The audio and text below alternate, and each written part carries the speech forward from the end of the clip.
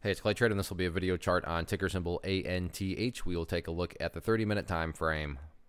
Real quick, what do I mean by 30-minute in case maybe you're new to charts? Instead of each one of these candlesticks here representing 1 day's worth of price action, which is what you would normally see, each one represents 30 minutes. So while this here may look like several days worth of time, it's actually just today's price action broken down into 30-minute time slices. I like to do this time frame. I think does a good job of telling the quote-unquote story of the price, and then makes mapping out where levels of support and resistance a bit easier to see. And in this situation, makes mapping out a very logical question quite straightforward, which we'll get to in just a second here. But not to rub salt in one's wounds or anything like that, but yeah, big gap down, and then the price did start to show some signs of life, which brings up the question. Now, I realize this is kind of hard to see, so what I'm going to do is just bring the chart over like this so we can get that out of the way, and you'll see here. There we go. Now we get a little bit better perspective. So that's why I have all the white space over here, because if I let the gap down show up, it's just not going to be very friendly. Now, going back to this question, the very logical question revolves around the fact that from where it was here to where it ended up closing all the way up here, very solid move. I mean, I think we can all agree that this was a good move, but that does bring up the question, well, is there any sort of true power behind this move?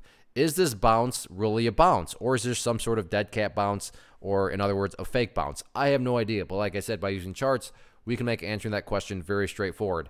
And in my mind, it all revolves around a single level, and that level is down here at 71 cents. Why is 71 cents so important? Well, hopefully we can all agree on the logic that price movements with true power, bounces that are truly bounces, well, they're going to continue to bounce, right? The price is going to continue to make progress going forward. The price is not going to go back to where it was. I'm assuming you're saying, hey, thanks, Captain Obvious. Of course, a price movement that's truly strong is not going to go back to where it was. So with that in mind, think about 71 cents. Any sort of closes below 71 cents, or worse yet, if the price separates to the downside, what is that doing to the price? That's putting the price right back to within this range where it already was before the big move happened. Whereas if the price comes down here, pulls one of these numbers, and then heads back up, what would you have in this situation? Well, you'd have a set of lows right here. You'd have a set of lows down there. If you picture each one of those as stair steps, well, hey, you still got stair steps going in the upwards direction. And that's the name of the game. That's what you want to see.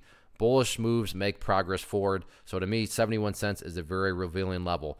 As far as resistance levels, and in my opinion right now, breaking levels of resistance, not even close to the top of the priority list. Top of the priority list is now starting to show some progress. And again, as hopefully I've explained clear enough, building progress is all about putting in those higher lows. So we'll see if the bulls can stay up above 71 cents or not going forward.